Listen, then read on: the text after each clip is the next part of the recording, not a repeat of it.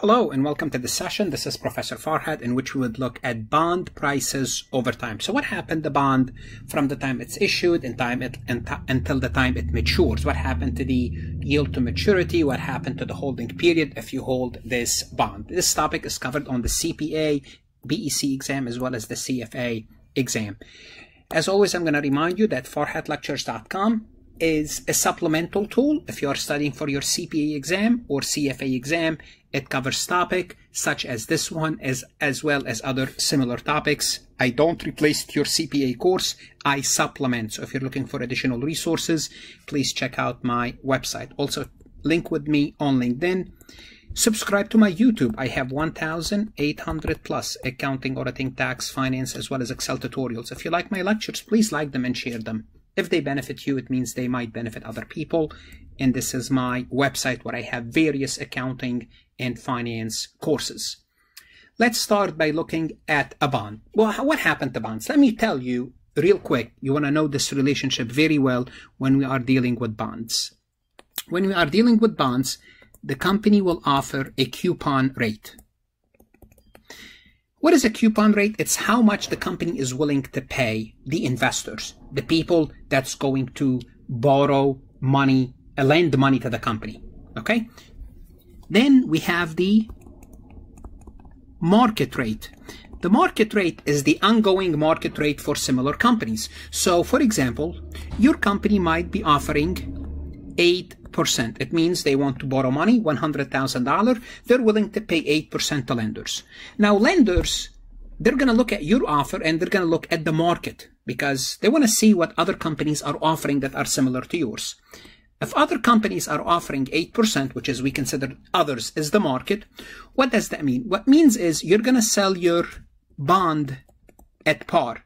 At par means you're going to get exactly, for the sake of illustration, you are borrowing $100,000. You will get exactly $100,000. Let me put the $100,000 here. Now, if you are offering 8%, the market is offering 6%. Well, guess what? You're offering better than the market. Everyone's going to jump to your bond and try to buy your bond. What's going to happen as a result? What do you think happened when we have more demand for something? The price will go up. It means we say that the price sells at a premium. This is basically an accounting term, but simply put, the bond would sell at $104,000. I just made up this number, but there's an exact formula how to find the price of the bond. So what does it mean? What does it mean 104,000? You wanted to borrow 100,000. They paid you 104,000. Now bear in mind, although they paid you more, they didn't pay you more because they like your company. Well, they do like it, but what they like is this extra 2% that you will be paying them over other options. So your bond will sell, we say, at a premium. But simply put, the person that bought the bond, when they compute, we'll see shortly, then when they compute the return, they're really earning 6%. Okay, it's what because when they discount the payment, they use the 6%. Same example, the company is offering 8%, competitors are offering 10%, which is greater than you are offering less than the market. Well, guess what? No one in their right mind will pay you the full $100,000 if others are paying 10%. Therefore, your bond will sell at a discount, and I'm going to make up the number. You can sell your bond for 96%. What does it mean, 96%? It means whoever buys the bond, because they want to earn 10%, because when they do the discount, they discount everything based on the market rate. So here you earn 8, here you earn 6, and here you earn 10. You always earn the market, because as an investor, you are looking to earn the market. So having said so, this is the big idea that you have to understand, that what affects bond prices. Interest rate, the market interest rate. When interest rate is more than the coupon rate, your bond will sell at a discount. When it's less, it will sell at a premium, so on and so forth. So let's take a look at what happened to the bond over time. So when the bond will sell at par when the coupon rate equal to the market rate. Coupon 8, market 8, we sell at a par. In these circumstances, the investor receives fair compensation. How do we know it's fair compensation?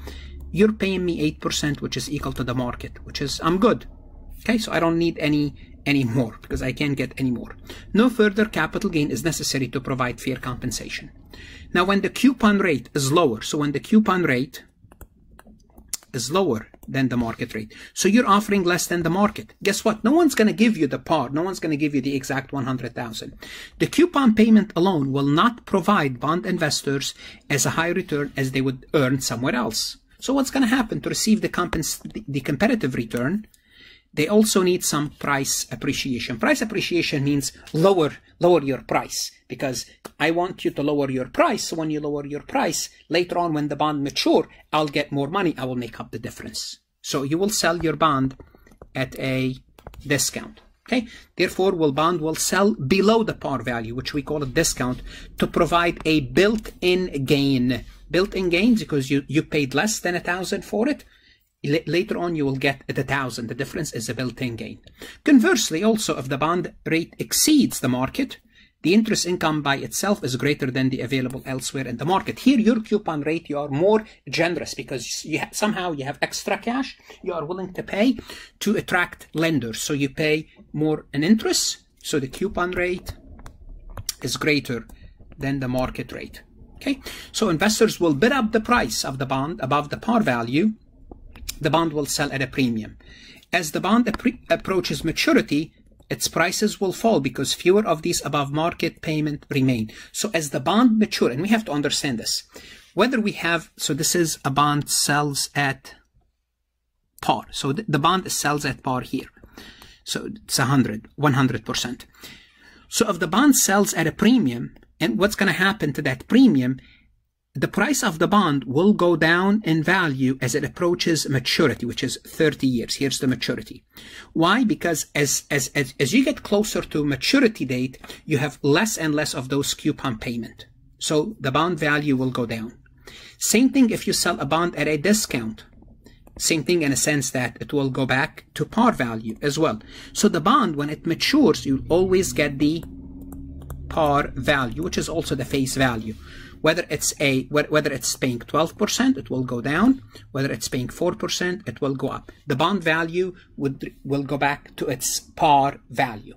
Okay, so the prices will fall because fewer of these above coupon payment remain. The resulting capital loss offset the large coupon payment, so the bondholder again receive a competitive return. So what happened when you have a bond like this one, which is a premium bond, you are getting more money. You are getting more money in coupon payment, but you already paid too much for the bond. So as you get closer to maturity, you're going to have less of those payments. Therefore, the bond will go down.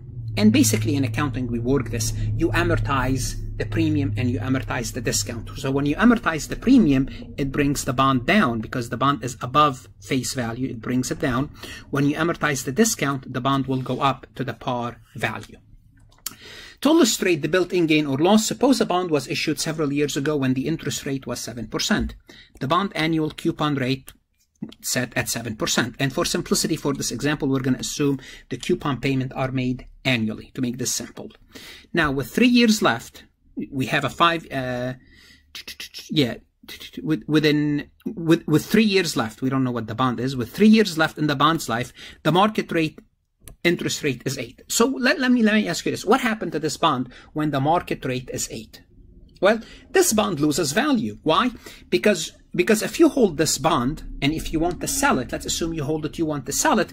If you want to sell it to someone, they're going to look at your bond and it's printed on it 7%. And you would say, well, that's good, but I can go to the market and buy the bond at 8%. Why would I buy your bond? Maybe I like your company. I want to hold your bond. I will do it.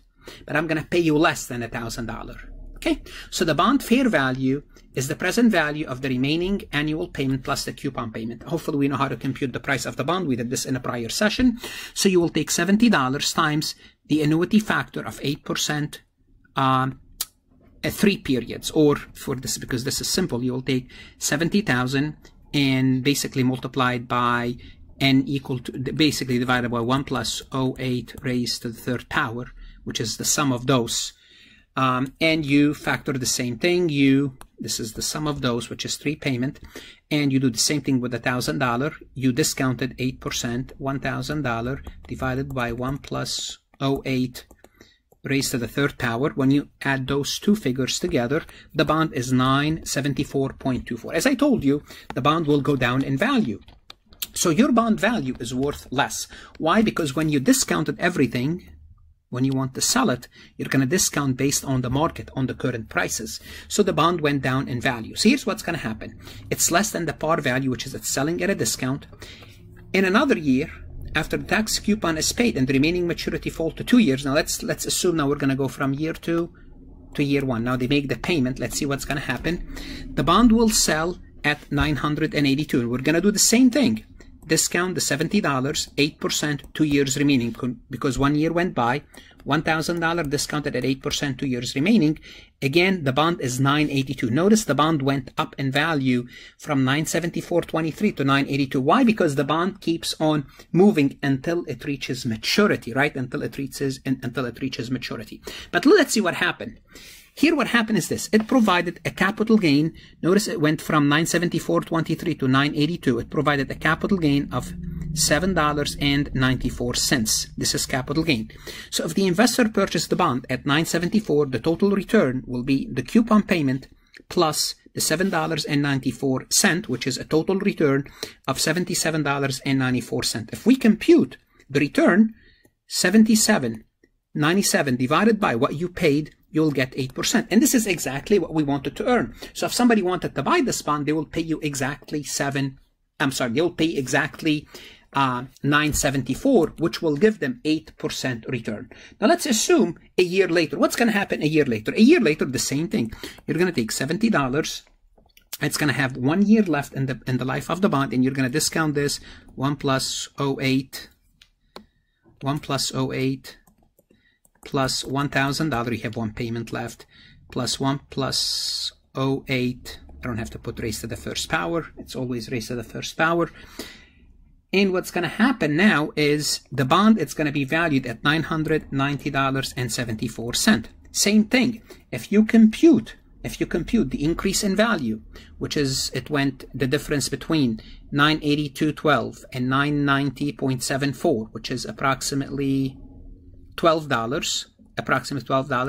plus the $70 coupon payment, and you divide this by 982. If somebody bought it at 982.17, you'll get exactly 8%. So the point is, you are earning 8% on this bond because you are discounting everything at 8%. So you discount everything at 8% and you would earn exactly 8%. So you might be thinking, hold on a second, it's paying 7%. Why am I earning 8%? Because you did not pay $1,000. If you pay the full $1,000 for it, you will earn 7%. Well, what happened is, depending on what you paid, that's basically your holding period return. So this is your holding period return. So let's take a look at let's look at few bonds, and let's kind of take a look at them. Maturity date 2018, 2020, 22, 26, 26, 2030, 2043, and 2047. So notice, as time is increasing, this is for US Treasury bonds. So the first thing I want you to know, as time goes into the future, the yield to maturity is higher. And hopefully this makes sense, because if somebody wants to buy a bond that's going to pay the maturity value in 2047, they want to be compensated. Compensated for what? Compensated for the risk that they are taking. So generally speaking, if two bonds are equal, and everything except the time value, the bond that has more time to mature should pay more to compensate for the holder.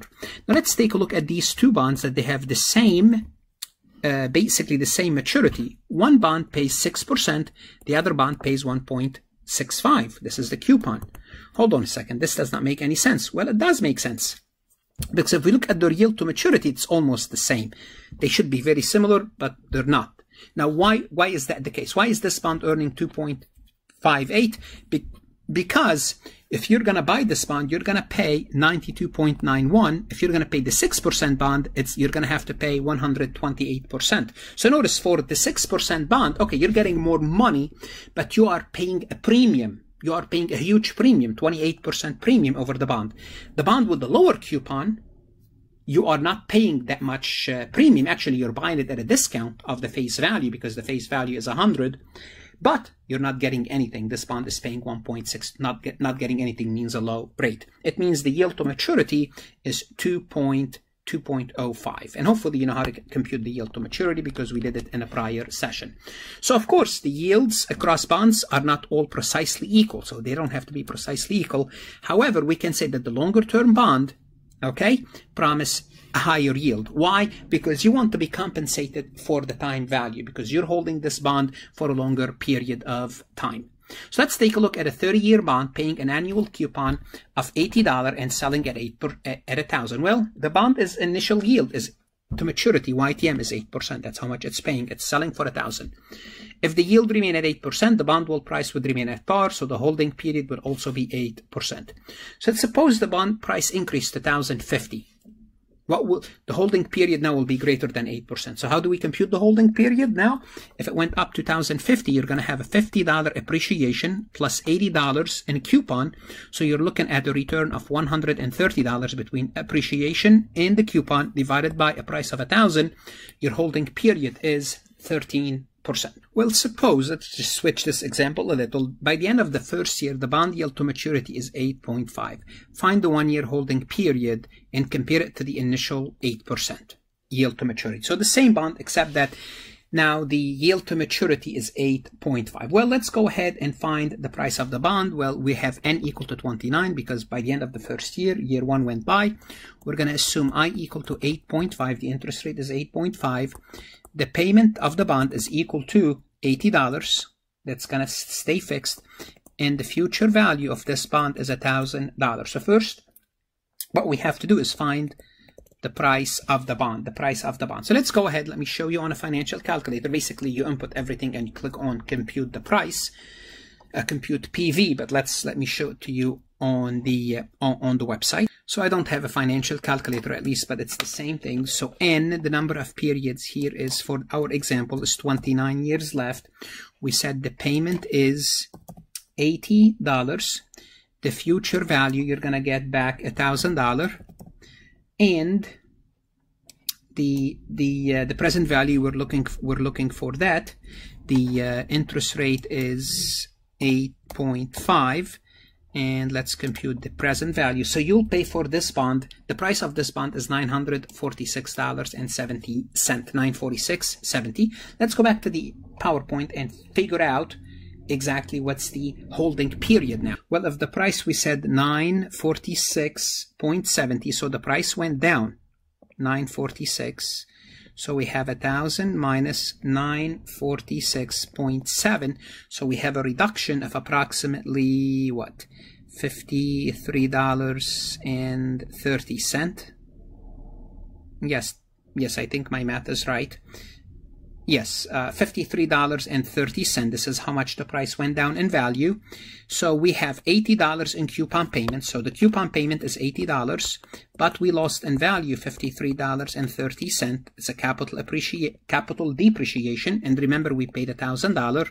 Now the bond is returning 2.666 or 2.67%. So notice here what happened is our holding period, or the rate of return, went down.